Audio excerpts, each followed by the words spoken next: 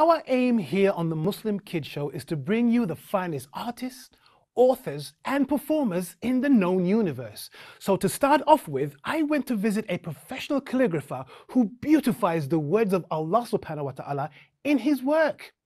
Sit back, hold tight and check out the fantastic calligraphy of Abu Yahya, and be sure to stick around for our upcoming call-in all or nothing quiz.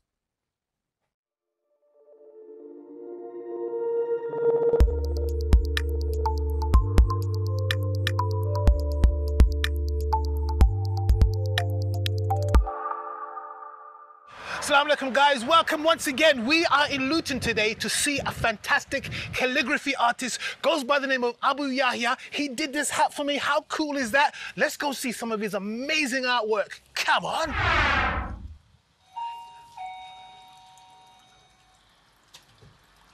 Assalamu alaikum, brother. Wa alaikum assalam, brother Abdul Halil. How are you? I'm fine. How are you, man? I'm good, good. Nice to see you after about a year now. About a year, yeah, inshallah. I thought we, would come and see you because you did my hat for me, and I really love it. I remember that. So I wanted to see if we could come in and see some more of your artwork. Yeah, you're more than welcome. That's fantastic. Yes. Thank you, brother. Thank you for coming. Brother, this is fantastic artwork, mashallah. You know, I wonder, could you give us a brief explanation for each one? Maybe starting with this picture of the Kaaba, inshallah. This is the painting I made when the COVID was on its peak and the Kaaba was emptied from anyone to visit, the holy place. So the colors in this one represents the different colors, different races, people from different backgrounds when they're visiting. So even the Kaaba was emptied physically, the people could not go in, but the Kaaba is still in our heart. And each prayer we imagining ourselves that we are in front of the Kaaba. So that's what this painting is represent. So that's representing our feelings that in this hard time we could not visit Kaaba, but that does not mean that it is out from our heart. Far from it, no. Yeah, okay. This big one, which is saying Shahada La ilaha illallah Muhammad Rasulullah, and also it represents the color of universe. You can see the different colors. You can see like a sunset there, and also the color in the nature. So they're all representing the different colors in nature. I mean, that's quite a big one. How long would something like that take for you to complete? This is a 90 by 90 centimeter painting.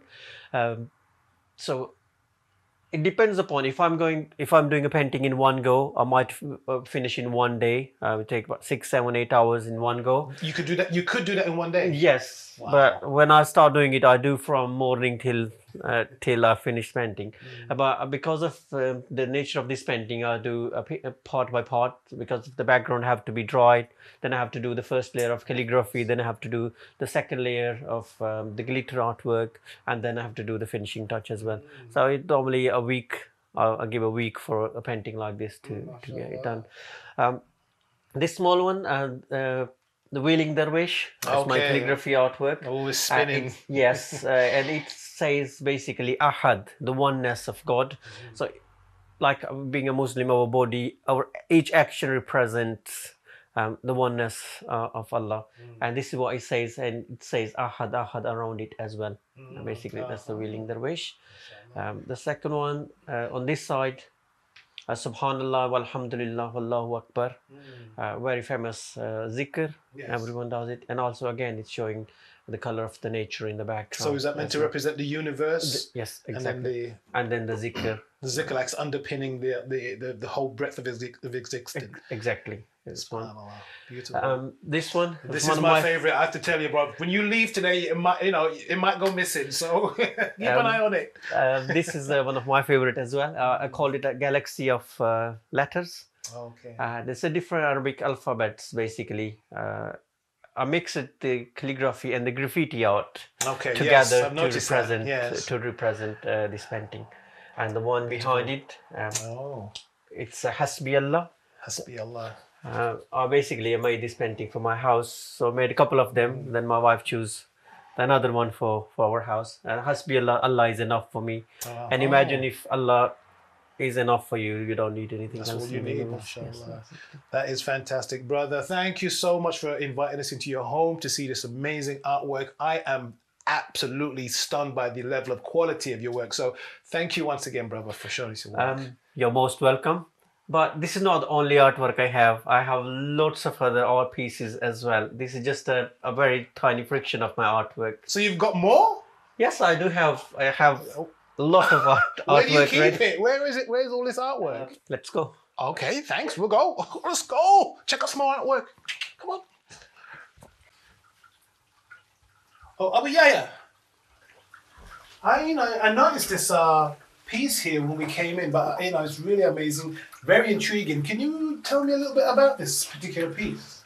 So this is I made it according to my own house arrangements with the color scheme. Okay. It say Bismillah, name with the start by the name of Allah. So whenever you're going out or when you're coming in, me, my kids, all of us, we do read this. So it's like a reminder for us that everything starts by the name of Allah. So I done this one according to the setup of my own house. Brother, I noticed you've got even more bits and pieces in your house. This amazing piece here as well, which is on the wall. It's beautiful. Tell us something about this one, inshallah. So this is La ilaha illallah Muhammadur Rasulullah. I write down, and then you can see in small calligraphy writing as well, the same kalma written as well, multiple times in the small calligraphy writing. On the right hand side, there's Allah, and then some of Allah's popular names: Ar-Rahman, Ar-Rahim, Al-Mu'iz, Al-Aziz, Al-Hayyul, Al-Qayyum. And on the left hand side, there's Prophet Muhammad, peace be upon him, and some of his most popular names like Hamid, Mahmud, Naha, Sadiq, Al-Muzammil, Al-Mudassir. And this is a couple of years I've done this one, and alhamdulillah, so far it's not faded or anything. Most of the time people think it's a sticker on, but it's actually my own. It was a sticker, bro. It's my own handwriting on the wall. So perfectly round as well. How do you get it so round? The geometry, if you know in Islamic art, geometry is very, very important. So I use the geometrical tools to make it accurate, lining, spaces, and the circles. Whoa, subhanallah, truly amazing work. Guys, make sure you look out for part 2 with our brother Abu Yahya. See you there.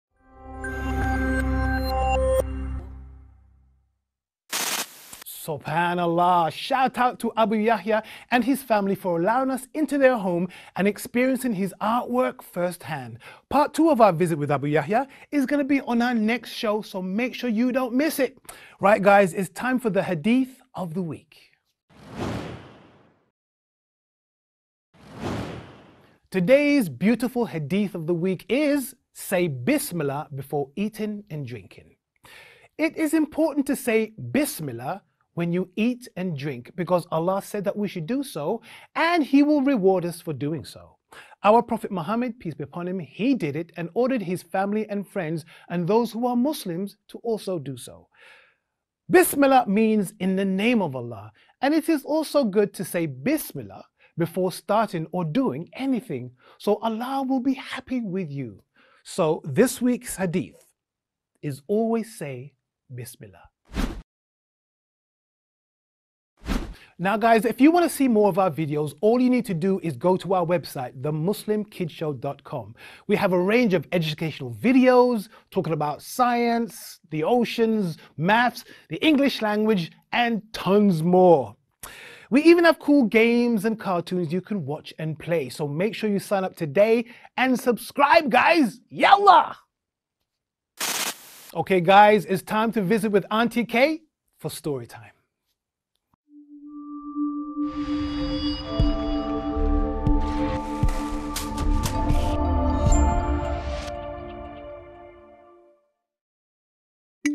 Assalamu alaikum everyone and welcome to the Tales of Mini Maryam on the Muslim Kids Show.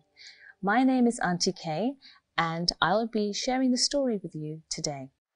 Mini Maryam is a 3-year-old, let's say inquisitive, caring, kind but very mischievous little girl who lives in London with her sisters. Let's see what she gets up to in the Tales of Mini Maryam. Our first story: Trust in Allah. Maryam was thinking. First, Maryam thought, I want to play with my buggy. Teddy, Dolly, Kitty all need to sit together in my buggy for a ride. and then I'm going to take them shopping.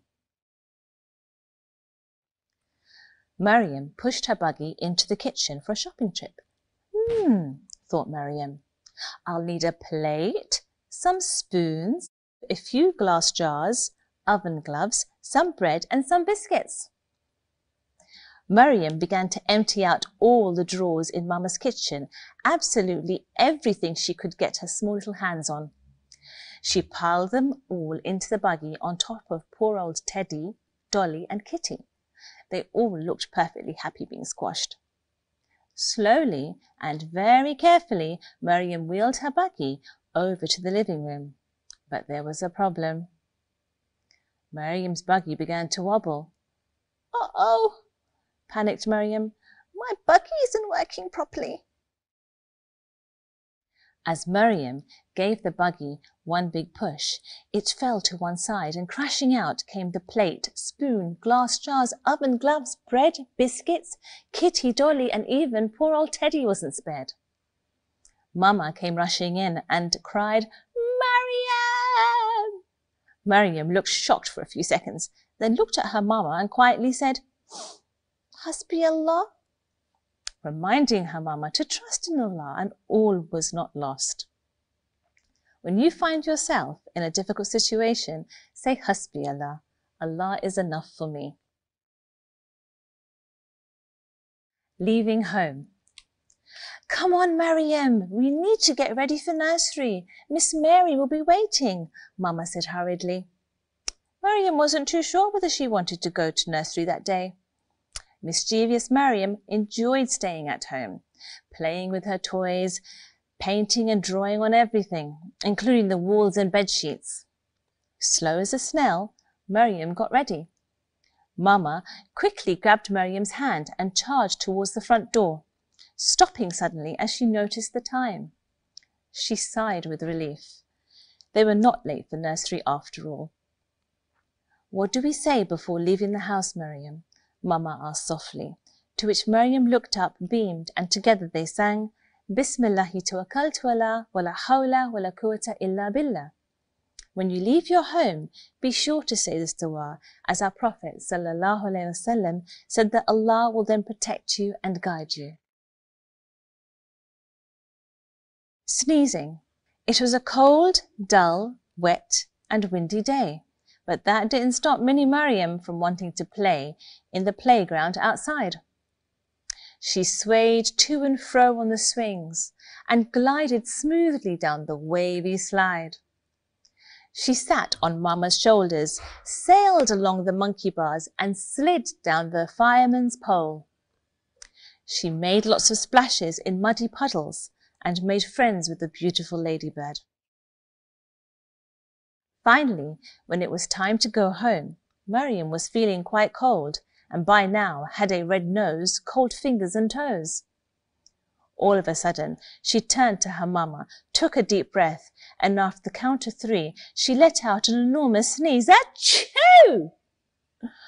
and quite promptly in her little voice said, "Alhamdulillah." After we sneeze, we must say Alhamdulillah, praise be to Allah. If anyone else sneezes, be kind, and after they have said Alhamdulillah, remember to say Yarhamukallah. May Allah have mercy on you. Mecca. "Mama, where is Abu?" inquired a sad-looking brown-eyed Maryam. "Abu is away on Umrah, Maryam, a trip to Mecca," replied Mama. "But why?" whined a frustrated Maryam. "To walk around the Kaaba as Allah subhanahu wa ta'ala has told all Muslims to do. Remember the rhyme, Maryam? Round and round the Kaaba?" asked Mama. "Yes, again," squealed Maryam, as she placed her little finger on Mama's hand and began to move it in a circular motion, singing, "Round and round the Kaaba, like a little Haji, 1 step, 2 steps, closer to Allah Ta'ala." Just then, Mama received a picture on her mobile from Abu. It was a picture of Abu at the mosque in Mecca. He was sitting near the Kaaba dressed in his ihram. Look, Maryam, Mama said, here's a picture of Abu. Maryam looked at the picture in shock and said, Mama, ew, Abu isn't wearing any clothes. Mama laughed and said, of course he is. He's wearing ihram, 2 white pieces of cloth, and whilst performing Umrah, he has to leave one shoulder uncovered. Oh, said Maryam, looking slightly puzzled. Suddenly, Maryam's favourite auntie Alia called on the house phone. Can I speak? Can I speak? Shouted Maryam, jumping up and down excitedly, trying to grab the phone from Mama. A very annoyed-looking Mama gave the phone to Maryam. Hello? Yelled Maryam to her auntie Alia. Assalamu alaikum, Maryam. How are you? Replied auntie Alia calmly. In one big breath, Maryam replied, Assalamu alaikum, auntie. I'm fine, thank you. How are you? Alhamdulillah, I'm well. Where is your Abu? Asked auntie Alia. Abu is in Mecca showing his body to people, replied very innocent Maryam. To Maryam's surprise, auntie Alia and Mama began to laugh. Mama held Maryam in her arms, smiled and gently kissed her on the head. One day you'll understand, Maryam. One day, inshallah. Prayer time. Okay, everyone, prayer time, bellowed Abu happily. I want to pray. Can I pray? Can I pray? Cried Mini Maryam. Of course you can pray, Maryam, replied Abu. Maryam hurriedly laid out all the prayer mats and raced around the house to grab hold of as many headscarves as she could find. As everyone stood in line together, Maryam stood too. And as Abu began to pray aloud, Mini Maryam did too. Maryam enjoys praying together with her family, mashallah. It is good practice to pray alongside your family. Our Prophet ﷺ said that children should be taught how to pray by the age of 7. Bismillah. It was dinner time at Mini Maryam's house. Mama, Abu, Maryam, and her sisters, Maliha, Iman, and baby Fatima, all sat at the table to enjoy their food. As they were all about to tuck into their food, Maryam cried out excitedly, Who said Bismillah? Oh, not me, whispered big sister Maliha, slowly laying her fork back down onto the table. Not me, said middle sister Iman, already with a mouthful of food. Baby Fatima just giggled. Oh dear, not me, sighed Mama, and a red-faced Abu said nothing at all. Everyone looked around at each other and together sang out, Bismillah. Thank you for reminding us all, Maryam, smiled Mama.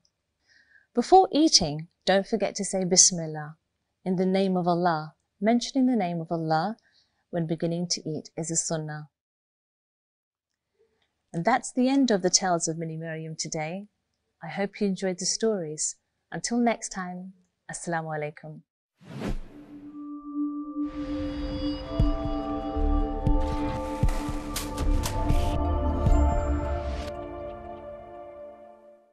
MashaAllah, thank you so much, Auntie K. That was really cool. Right, guys, we're going to go for a super duper quick break, but make sure you stick around for our all or nothing quiz. Ooh! Make a note of the number below and save it, because when we get back, you're going to need it, guys. See you in a bit. Assalamu alaikum. The Muslim Kids Show!